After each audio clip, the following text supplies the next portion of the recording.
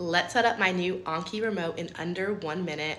Apparently the setup is supposed to be super fast, super easy, and super convenient. That was a lot of supers. Right now I currently have the Nintendo looking one on Amazon, and when I tell y'all, it took me forever to set that thing up. So I'm going to try to set mine up in under 1 minute. I have my directions right here, and then I have a stopwatch pulled up on Google. Let's set her up. All right, ready, set, go.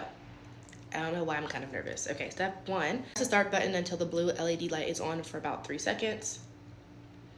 Okay. To begin parry mode, hold down the start button until you see the blue light flash 2 times. Okay. No. Okay, there we go, perfect. I'll go to your Bluetooth list and find device, Bluetooth settings, da, da, da, da, da. Come on, computer, why are you pausing? You're messing up my timer. Okay, perfect, got you. Where's Anki at? Remote, pair device.